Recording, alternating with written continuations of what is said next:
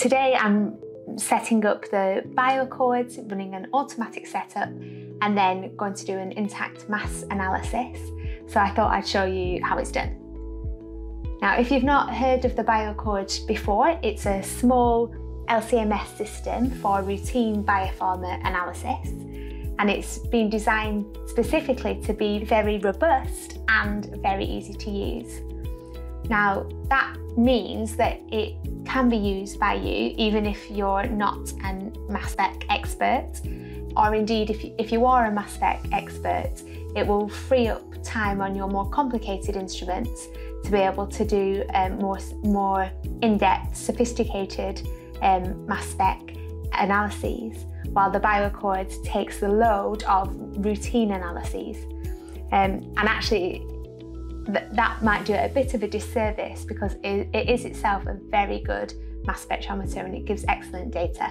I'm accessing our Waters Connect server remotely, and you can see we've got various different apps, and I can use the Unify app to run the BioAccord and look at the data. Now I've already got that open. So when we open Unify, we can come to this Instrument System tab, which is, this one is for the BioAccord. These are the names of the different modules. And we've got diagnostics and readbacks on all of the different modules. So here, this is the mass spectrometer. And you can see that it very simply tells you that the instrument is ready. However, we're going to run the instrument setup again, just so I can show you how it's done.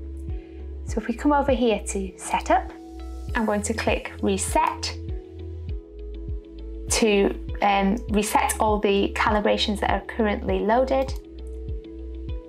And now I only want to run the positive high mass today, so I'm going to turn the other ones off because I'm not using them.